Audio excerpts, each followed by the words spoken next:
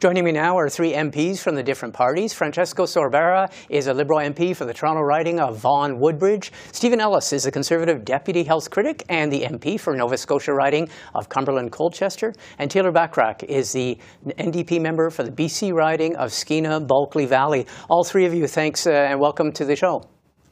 Good evening.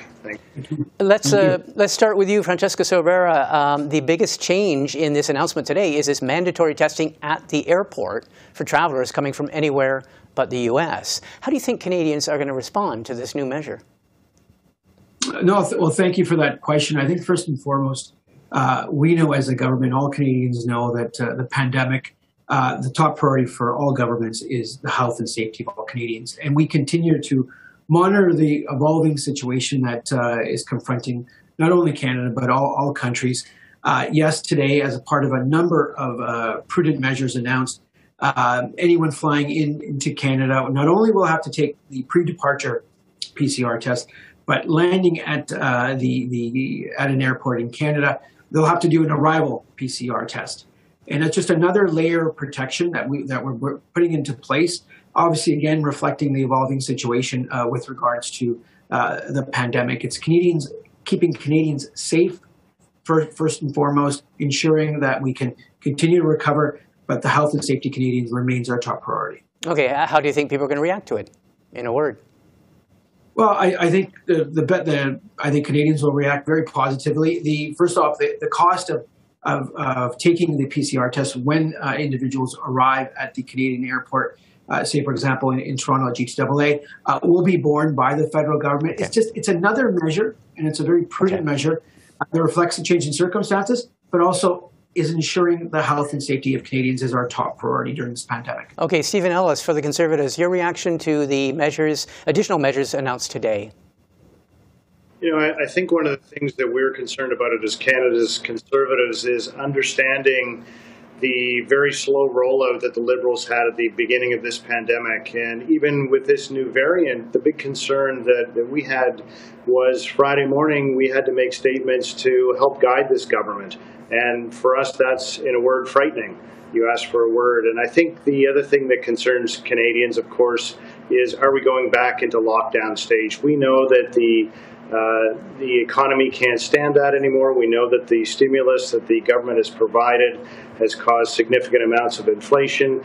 And when you look at those things combined together, as I said, the word for Canadians is frightening. But the measures themselves, you have no problem with what has been announced? You welcome what has been announced? You know, as I said originally, I think the big thing is Friday morning that the comments that we came out with very early in the morning were those that the government has adopted. And any time that the government adopts the position that we've suggested to them, of course, we would be fair. Okay, on behalf of the NDP, Taylor Bachrach, what do you make of this and your reactions to the latest measures? Well, we need to ensure that as a country, we're acting in a way that's precautionary. I think that's the biggest thing.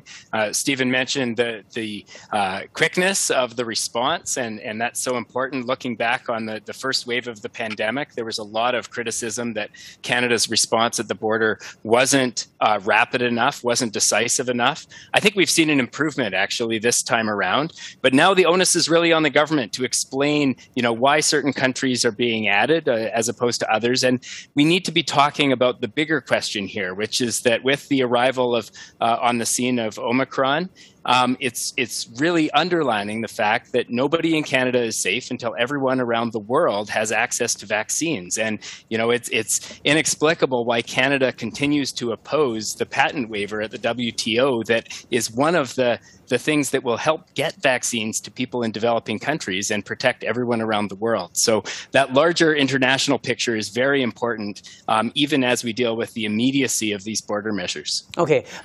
Francesco Sorbara, I want to ask you a double-barrel question. First of all, one of the things, as we're going back to earlier in the pandemic, one of the biggest problems that your government faced was that you didn't seem to allocate enough resources at the airports. We all have memories of the Ontario, Quebec, and Alberta governments sending testing teams to their airports in Calgary and Montreal and Toronto because there weren't enough resources. Are there going to be enough resources for this in-airport testing and also the wider issue of vaccine equity and trying to encourage the WTO to waive intellectual property rights? Thank you for the question, and thank you, Taylor, for his comments. First of all, with regards to vaccine equity, we know, and every government knows that we will not defeat COVID and we will not defeat this pandemic until every country has access to the vaccines and can get their populations vaccinated. We understand that, and obviously we've committed, I think it was $2.5 billion in terms of helping internationally. For the COVAX facility, another 200 million vaccines will be donated to that facility. Canada has been at the forefront internationally in working with our international partners, whether it's in the G7 setting, the G27, and further settings, in ensuring that countries around the world can vaccinate their populations. We are there at the table with real resources. Secondly, in terms of comments that was made earlier on, we reacted swiftly on Friday. We reacted prudently to the evolving situation with regarding to the pandemic, and we put in very prudent measures. What about the other question, though, about resources? I'm just going to cut in. What about resources? Because are we going to see bottlenecks at the airports? Are we going to see long waiting lines?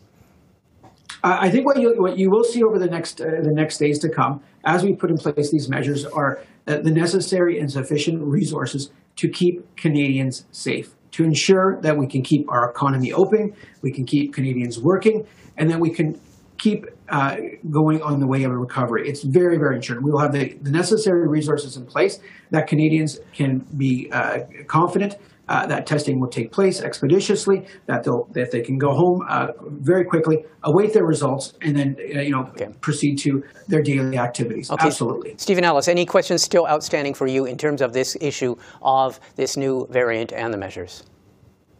Well, I think there's very many questions that need to be answered and answered quickly for Canadians. We need to understand, is the vaccine still going to be effective against the Omicron variant?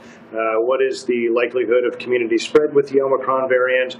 We also need to understand very, very clearly what is the likelihood that people are going to be hospitalized or end up in the ICU due to this variant. Those are questions that are going to be very, very important to Canadians. I also think that the other questions that are important to Canadians that we need to have answered are, why did the Liberal government take 1.6 million doses out of the COVAX program? Why is there this significant amount of inequality with countries that are in developing nations? We need to have those questions answered, and we need to understand very clearly why the government is not ameliorating this situation.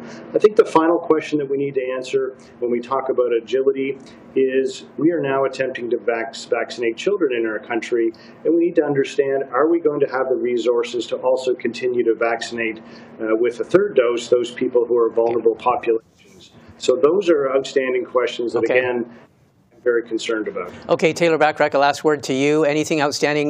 Mary Ng, the International Trade Minister, and Francesco Sorbara saying that Canada is leading. They say they're playing a leading role on the international scene to try and further with the waiving of international property rights and get more vaccines available. Well, here's the reality. We continue to, as a country, Canada continues to oppose the patent waiver at the WTO, and the United States under President Biden is supporting that waiver. So I think there's some explaining that needs to be done on why we're still acting as a barrier to getting those vaccines to developing countries. The second question is, in these new border measures, the treatment of travelers coming into Canada from the United States. And obviously the measures announced today don't apply to folks traveling to Canada from the United States. And I think there's some questions around that as well. All right. On that note, obviously we'll be discussing this more. I want to thank all three of you for taking the time. Thanks for speaking with us. Thank you so much.